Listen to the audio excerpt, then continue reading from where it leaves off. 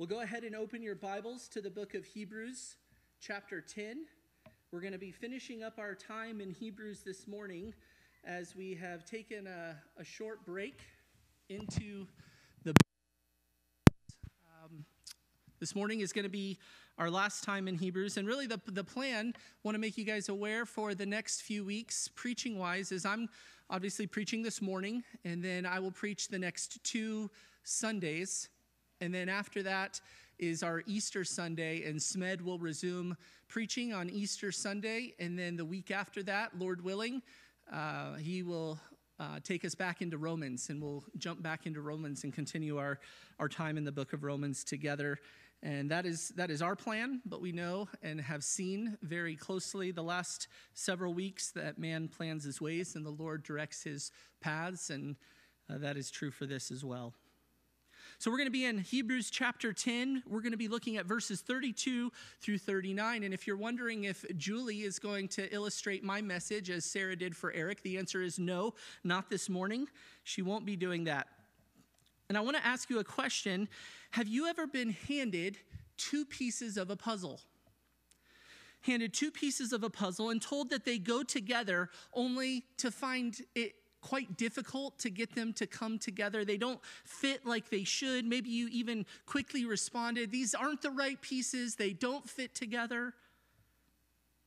And then with the simple rotation of one piece, you find that they indeed are the perfect fit. You were simply holding them wrong. Well, God's sovereignty in saving and in keeping his saints, and man's responsibility to persevere in the faith, can oftentimes seem at odds with one another. And this isn't a reflection of these truths, but the fact that if it seems that way, the fact is that we're actually holding them wrong, because they actually fit together perfectly. God, in his divine, incomparable wisdom, has both ordained the means of salvation, which is through his son's work in the gospel, and God in his infinite wisdom has ordained the means of remaining in the faith, which is a persevering faith, a faith that continues, a faith that endures to the end, that perseveres to the end. God is God over both of these things. An authentic, genuine, saving faith is a faith that presses forward and continues on for as long as the Lord gives that one to live. A real, genuine faith from the Lord will endure, whether it's 5 seconds before passing into the Lord's presence or 80 years of faithfulness before him. A genuine faith is a persevering faith, and if one does not persevere, it is a revealer that they never possessed real faith. The author of Hebrews has been setting this reality forth with masterful precision. Remember 2 weeks ago when in verses 19 through 21, he summarized the amazing work that Jesus did, the amazing work of Jesus, that Jesus is not only the superior priest on behalf of those who are saved, but he is the priestly sacrifice which has been offered once and for all that grants us access to the very real presence of God. It was himself. It was by his blood offered up. And the only sacrifice that could grant to us this salvation is the perfect holy sacrifice of the Lord Jesus Christ. There is nothing we could do. There's no works we could add to what Jesus has accomplished. There's nothing we can do to more save ourselves. It is all by Christ, only by Christ. It is Jesus alone. His perfect obedience and sacrifice has made a way for the forgiveness of sins, and that is wonderful news. That is the good news of the gospel. And then the author of Hebrews followed this up with commands for what an embracing of Jesus as your high priest should produce. And it was threefold. There were 3 commands. Draw near to God. It produces a drawing near to God when you embrace Jesus as your high priest. Hold fast your confession. And it includes an intentional consideration of others for the purpose of spurring on to love and to good deeds. You could summarize it this way. It's a love for God and a love for others. Then in verse 26 through 31, we saw the warning to not continue on sinning, to not continue in willful defiance against God. As those who are truly his, we are to respond in love. We're to respond in obedience, not responding in defiance, willful continuing of sin. In fact, for those who associate with the people of God and know specifically the truth of Jesus, but walk in continual, intentional, willful defiance, we see there is actually a more strict punishment for that one. And those who have true faith in Jesus don't, in practice, reject the one they declare to follow. And if you are in unwilling, intentional defiance against God, you should be concerned regarding the genuineness of your faith, for it is a terrifying thing to fall into the hands of the living God. There should be a sober reminder for each of us to embrace God's means for keeping his children, which is through a persevering faith. And we know this persevering faith isn't necessarily a faith that produces sinless perfection, but one that produces submission and holiness of life, a humbling of oneself under the Lord. Our salvation is through the work of Christ by the power of God alone, and our security is founded upon what Christ has done and is in Christ's power alone. And if you are Christ, nothing can separate you from the love of God. You can't unsave yourself. And fitting perfectly with that, if you are in Christ, you will persevere to the end. God is the one who keeps us. This is demonstrated through the Christian persevering in and pressing on in faith. And your confidence of Christ's power at work in you is your endurance in faith. And of course, God knows all of this. You aren't proving anything to God by walking in obedience. You are rather demonstrating outwardly what is true inwardly when there is fruit and obedience and endurance. There is for that one a confidence in Christ, that Christ is indeed at work in you. This is the same reality that we saw when we went through the book of James. We saw genuine faith produces works or obedience. It's not that works produce genuine faith or works produce salvation. Salvation, God's changing of your life, granting to you faith, produces works. And an imposter faith has no works. A false faith, an imposter faith. The works, your deeds, are not the saving agent, but the revealer of what has taken place inwardly. And what we see is that a saving faith is an enduring faith. It's a persevering faith. It's a faith that presses on. It doesn't shrink back. So let's read together our passage for this morning, Hebrews 10, 32 through 39. Read with me, starting in verse 32.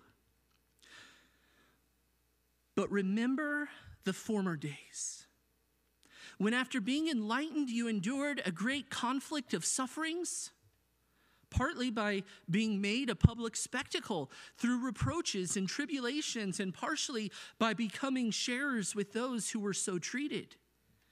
For you showed sympathy to the prisoners and accepted joyfully the seizure of your property, knowing that you have for yourselves a better possession and a lasting one. Therefore, do not throw away your confidence, which has a great reward, for you have need of endurance, so that when you have done the will of God, you may receive what was promised. For yet, in a very little while, he who is coming will come and will not delay, but my righteous one shall live by faith. And if he shrinks back, my soul has no pleasure in him. But we are not of those who shrink back to destruction, but of those who have faith to the preserving of the soul. Let's pray.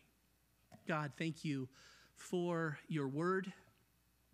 We ask this morning as we look at what you have revealed and your desire for your children, your desire for those whom you love, is that we would press forward, that we wouldn't shrink back. Thank you that the hope that we have isn't found in ourselves, but it is found in you. And I pray that this morning we would have soft, humble hearts before you to hear what we must about you, that we would be moldable, that we would find comfort where we need it and encouragement and strength, that we would persevere, have endurance. Lord, that we would respond to conviction appropriately and repentance where we need to as well. And we ask in Jesus' name, amen.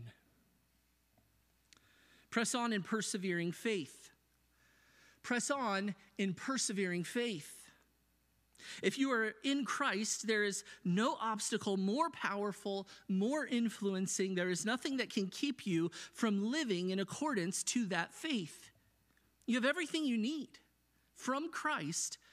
So the call is for us to walk in it, to persevere in faith, to press forward in faith, to press on, continue in persevering faith. It is a terrifying thing to fall into the hands of the living God. Remember that from verse 31. So don't apostate. Don't demonstrate your faith to be an imposter, false faith by shrinking back to destruction. Don't be the seed that sprouts up quickly on rocky soil only to be scorched by the trials and persecutions of this world. Rather, persevere, endure. Let your faith be put on display as you walk faithfully, and all the more when it is difficult. Because a tested faith demonstrates it is an enduring faith. It is a persevering faith. It is a faith that progresses, holding on to the critical elements of the Christian faith and eagerly embraces the practices of the Christian faith. The author earnestly desires those to whom he is writing to press on, to persevere in faith, to not shrink back. And he gives two aids to this. Don't fall into the hands of the living God, but... And then we see the command, remember. And he gives instruction to aid believers in pressing on in faith that only God can give. So press on in persevering faith. Number one, the aid to helping us do that is this: press on in persevering faith, remembering your past faithfulness. Press on in persevering faith, remembering your past faithfulness. Verse 32, look down, he says, remember. But remember. This is to recall. It's to be reminded. To think about, to consider the former days. Remember what happened in the past. And what we'll see is particularly what you endured for Christ. Remember the former days. Remember your past faithfulness. Remember before when you counted the cost of following Jesus and you concluded, he's worth it. He says, remember the former days when you, after being enlightened, and we have to spend a little bit of time on that word enlightened. Enlightened here means we're exposed to. That is, being exposed to the truth. The author of Hebrews uses that word this way to describe those who were around the people of God, benefited from being around the people of God, were enlightened in that they tasted the good word of God. Not as in regeneration, but enlightened. You were exposed to the truth of God. You were presented with the truth of the gospel. That's what's meant by the word enlightened. And what makes the difference is not that you heard the truth only, but that you endured for it. You embraced it. You sacrificed. You counted the cost. And you pressed on.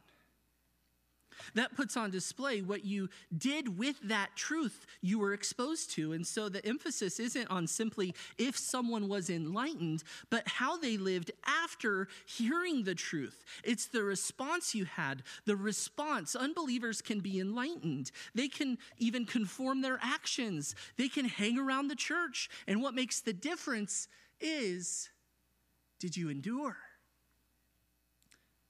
Has the truth you have heard taken root in your heart in such a way that how you live is changed and you press on in faithfulness? Again, God knows the reality of our heart, yet how we live puts on display for us what God has done. The author has already made this principle clear in Hebrews 6:12, that to be enlightened is not to be saved. Earlier in chapter 6 of Hebrews, he speaks to those who partook in heavenly blessings. They were enlightened, but they fell away. And then in verse 12, he says, we are convinced of better things for you, things that accompany salvation. That's what the author here is pointing to. You were enlightened and then you endured hardship. And what should aid you in pressing on in faith is not merely what you know about God, but how you responded to what you know about God. Remember. And this is so crucial, that we press on in obedience, that we press on in faith, that we press on in submission and yielding ourselves to the Lord. Some would say simply remember truths about the gospel and everything will fall into place. Don't give careful consideration to how you live for Christ. Just remember, and let whatever happens happen. Don't take drastic, specific measures to walk in obedience. They would even go so far as to slap the label of legalism on someone who takes holiness serious, which is heartbreaking. They would say, don't take specific measures to walk in obedience, to put deeds of the flesh to death. Then on the other end, others might say, make sure you're good enough for God. Muster up in your own strength to make sure that you're doing enough good so that God would then accept you. And Scripture doesn't endorse either of those methods. You have to remember truth, yes. In Hebrews 10, chapter 10, we saw this. The summary of the 10 chapters of Hebrews, teaching, explaining, detailing the all-sufficient work of Jesus in the gospel to transform, to redeem, to justify, to forgive the sinner, and fitting together perfectly the call to endure, to persevere, to hold fast, to press on, to obey, to pursue holiness in response to what God has done. Both are to be present. And what should bolster our assurance in the Lord is not what wonderful truths we can articulate about God or our emotional excitement about them, but rather our faithfulness to Him. Are we living consistently with what we proclaim? That is the clearest expression of genuine faith. A lot of people can speak boldly about God when there is no cost. It is a much better thing to live faithfully for God when there is conflict, when it is hard, when it is costly. Verses 33 and 34, the author describes the specific way those to whom he is writing endured great conflict, and he breaks it down into two categories. First, look at verse 33. Partially by being made a public spectacle through reproaches and tribulations. And then secondly, and partially by becoming sharers with those who were so treated. First, partially by being made a public spectacle through reproaches and tribulations. He says you experienced reproaches.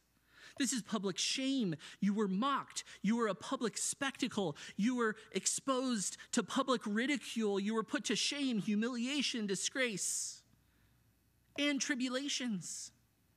That is affliction, abuse, oppressions, physical affliction, violence, and you were sharers with those who were so treated. And then he clearly has specific things in mind in verse 34. How did they share with those who were mistreated? What were the afflictions? What were the public spectacle that was made of them? The reproaches, the tribulation. Verse 34, for you showed sympathy to the prisoners and accepted joyfully the seizure of your property, knowing that you have for yourselves a better possession and a lasting one. You showed sympathy.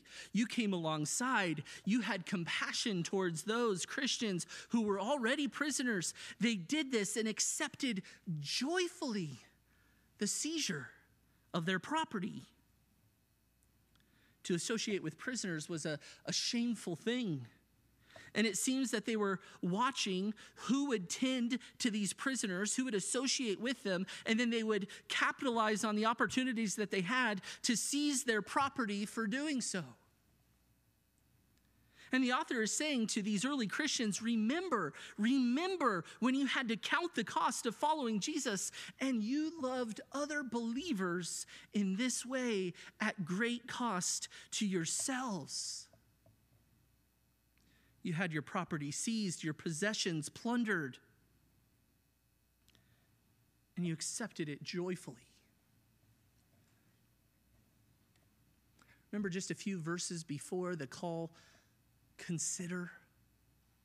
Let us consider how we can stimulate. I can only imagine that was what was on the mind of these early believers as they cared for those prisoners at great cost to themselves. They considered what would be a blessing to others, and they were willing to press on in that faithfully, in love, in sacrifice, and they did it joyfully. They did it joyfully.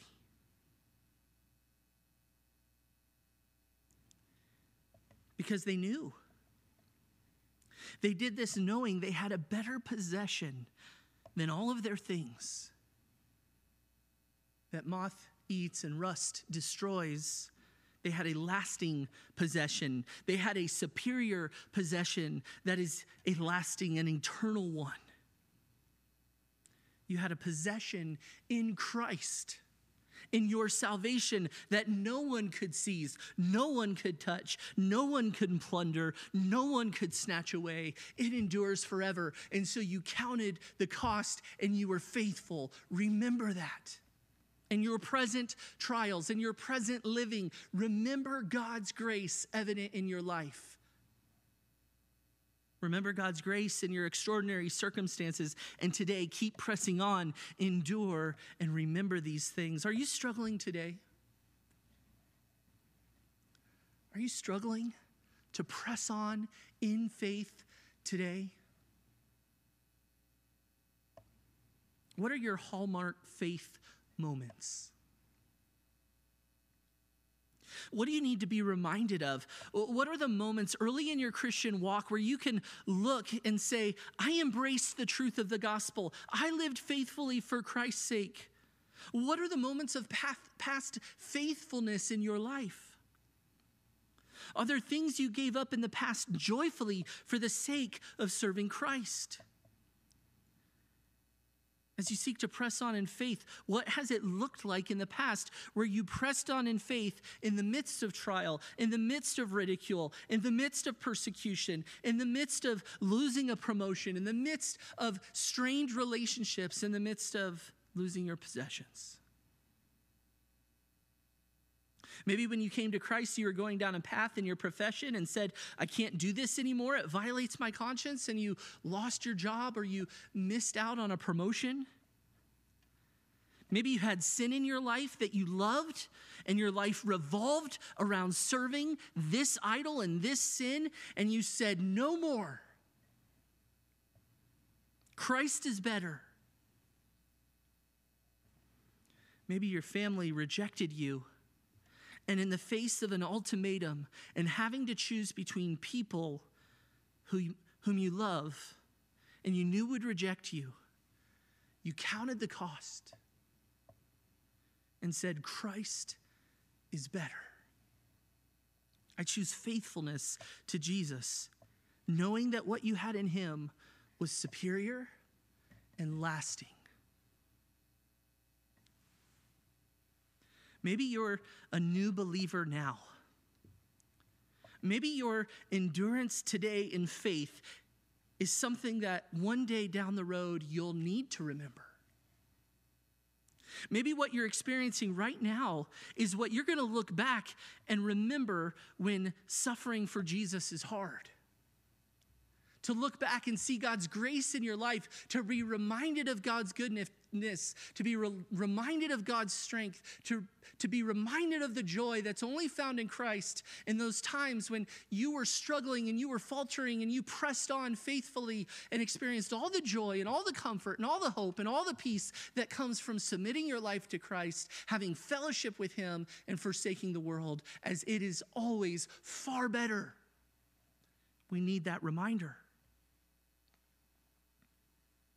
My prayer is that this season of uncertainty and trial for so many of us is something we'll look back and remember as a church and say, remember COVID-19?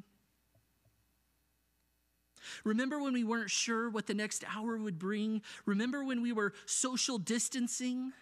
Remember when we live streamed our service? Remember when Eric told our kids to shout answers in our homes so loud he could hear them at the church? Remember when the most precious commodity in our society was toilet paper? Remember when those among us got sick? Remember when those among us lost jobs, lost savings, closed businesses? Do you remember those things? And do you remember how we joyfully trusted God? And while the world was anxious and angry and frustrated and arguing and grasping for self and complaining about one another, remember when we loved? Remember when we were content? Remember when we were patient? Remember when we were generous? That's my prayer for us. Press on in persevering faith, remembering your past faithfulness. And next, number 2 this morning, press on in persevering faith, holding fast your present confidence. Holding fast your present confidence. Hold fast your present confidence. Now, the author actually says this in the negative. He says, do not throw away your confidence. And this instruction flows from the first one. Well, look at verse 35. Therefore, do not throw away your confidence. Therefore helps us see that this instruction flows from the first one. It's a conjunction, therefore. It helps us see that. And so just follow this flow of thought. Remember where we've been. Here's the superior priestly work of Jesus. So live rightly in light of this. And listen, there is a warning. Should you not? Don't, after knowing these things and hearing of these things, don't willfully sin and in practice reject these things. Rather, press on in enduring faith. Press on in enduring faith. Don't grow lazy, but rather remember. Remember God's grace in your life in the past, and let that be a means of grace to help you endure in the present. Remember how you held to and knew the eternal treasure of Christ and how that drove you to obedience and love in the midst of hardship and trial. Remember that. And therefore, don't throw away your confidence. Remembering what God has done in the past and his faithfulness to us as we endure hardship and we look to his grace and we walk in his strength. Remembering that grants to us a confidence, and don't forsake that. Don't abandon that. Don't throw away your confidence. Remember how you held to and knew the eternal treasure of Christ. Hold fast to your present confidence, which has a great reward. Therefore, in light of your past faithfulness and the confidence you possess because of it, don't throw it away now. Hold fast. Stay the course. What Christ has done in you in the past is a benefit for you today as it puts on display the reality of your salvation. And if you abandon that, you will demonstrate yourself to be apostate. So don't throw away your confidence, your boldness, your assurance by abandoning faithfulness to God. Press forward in obedience. Press forward in fidelity to God, in faithfulness to God. Don't shrink back, as he says in verse 39, and lose that precious confidence which has a great reward for you. See, your confidence has a great reward in that it aids your endurance, and your endurance is God's will for the believer so that they can receive what is promised. Let me say that again. Your confidence has a great reward in that it aids your endurance, and your endurance is God's will for the believer so that they can receive what was promised. Why is this confidence such a great reward? Well, because you have need of endurance. And that confidence that God is at work in you helps you press forward so that when you have done the will of God, you may receive what is promised. Look again at verses 35 and 36. Therefore, do not throw away your confidence, which has a great reward, for you have need of endurance, so that when you have done the will of God, you may receive what has promised. Have you ever felt like obedience to Christ was a hardship? It was a burden? It should be a joy that we embrace, as it grants a reward better than any physical possession, for it grants to you a confidence in the Lord that aids you in endurance, so that you press on and receive what is promised for God's people. Maybe an analogy to help us with this. If someone claims to be a hiker, I hike, they may set out on a trail, and they hike that trail. Every trail hiked instills confidence that they can complete then the next hike that comes. That's the idea here. And a real hiker will keep on, and each completed hike gives them a confidence to endure the next one. A non-hiker may make it through a couple trails, but eventually they'll shrink back, demonstrate that that was never actually their identity, because at the core, they're not a hiker. Well, then the author of Hebrews gives us this quote from Habakkuk, and it's just perfect in light of what he is writing here. We see that in the next couple verses. By way of reminder, Habakkuk was written just as God is using Babylon to bring judgment upon Judah for their rebellion against him and their disobedience. And the book of Habakkuk is a dialogue between Habakkuk and God, as Habakkuk is struggling to come to grips with the reality that God is using this pagan nation of Babylon to bring his judgment upon his people. Go ahead and turn to the book of Habakkuk. It's one of your minor prophets there, one of the smaller books in the Bible.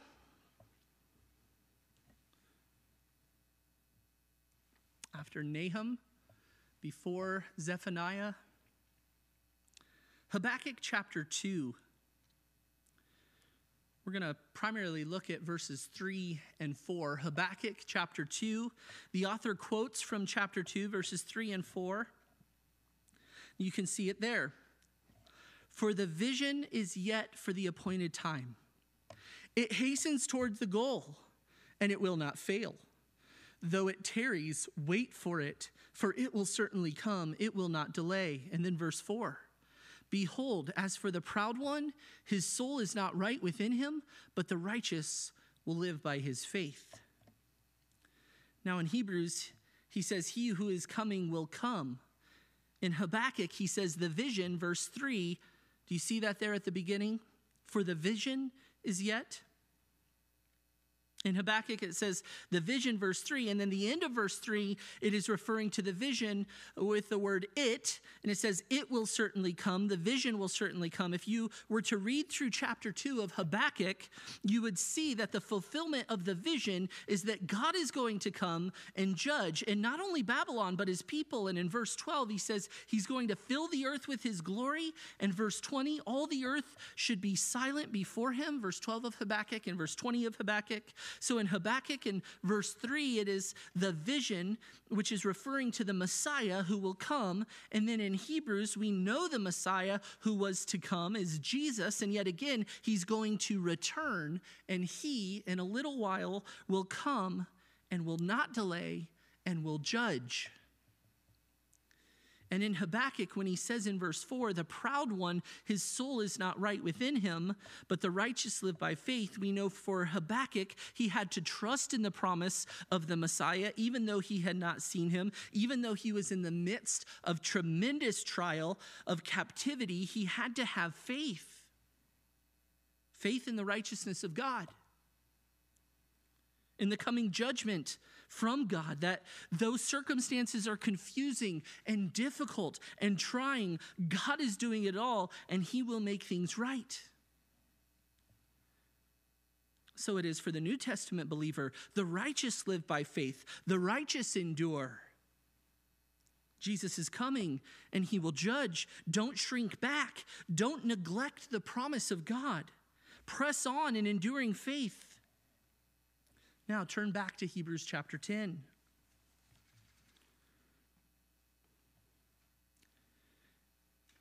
And we'll look at what the author of Hebrews says, verse 37 and 38. For yet, let's read it again. For yet, verse 37, in a little while, he who is coming will come and will not delay. But my righteous one shall live by faith. And if he shrinks back, my soul has no pleasure in him. What he's saying is press on in persevering faith because Jesus the Messiah is coming. He's going to return. He's coming soon. And those who are God's, the righteous ones, they live by faith, an enduring faith, a preserved faith, a persevering faith. And in contrast to those who shrink back, it's a contrast to those who do not persevere, who do not endure, who do not demonstrate themselves to have ever actually been his at all. And his soul, God's soul, has no pleasure in him. And then verse 39, the same terminology as in verse 28, taken from Habakkuk, those who shrink back. Or 38, sorry, same as in 38. Taken from Habakkuk, those who shrink back and those who have faith. Verse 39, but we are not of those who shrink back to destruction, the ones that God has no pleasure in. We are not of those, the author says.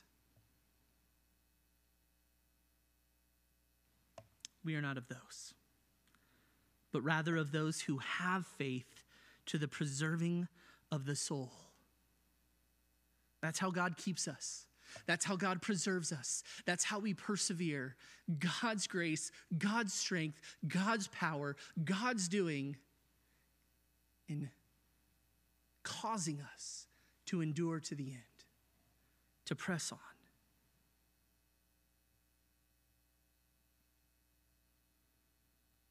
There are those who hear the truth of the gospel. They engage with the people of God. They may even have some positive signs of counting the cost of following Jesus, but eventually there is a breaking point. Enough circumstances pass. The pressure becomes too much. The cost too high. There is an idol of which they are unwilling to yield to the Lord. They are unwilling to let go of, and they shrink away. They demonstrate that their original faith was an imposter faith, as genuine faith always endures to the end. Whenever that end is. There is a shrinking back to destruction, but then there is, as we see in the second half, there are those who have faith to the preserving of the soul. Where are you in this morning?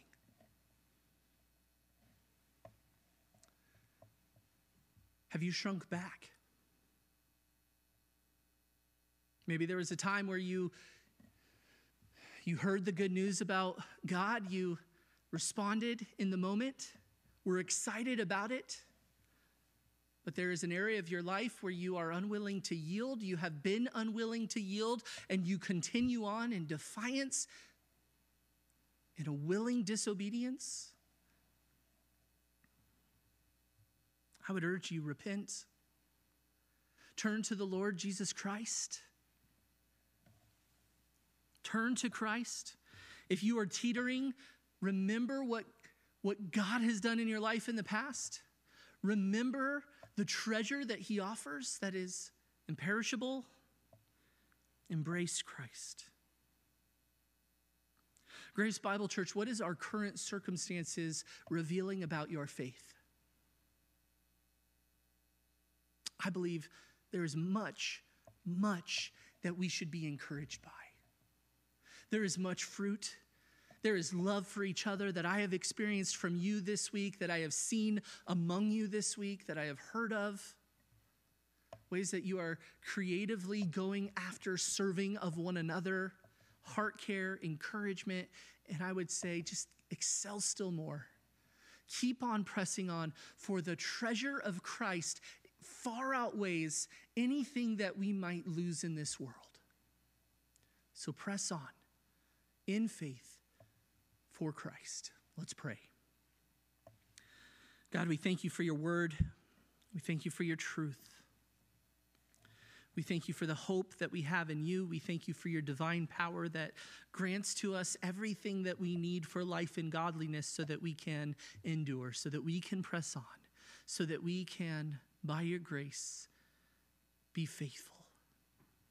I pray that that would be the case for us as a church, that we would be humble before you, that we would love each other well, that we would draw near to you, that we would hold fast the confession of our hope,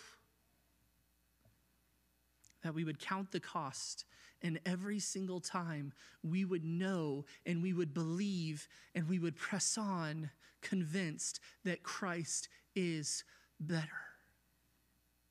And we ask in Jesus' name, amen.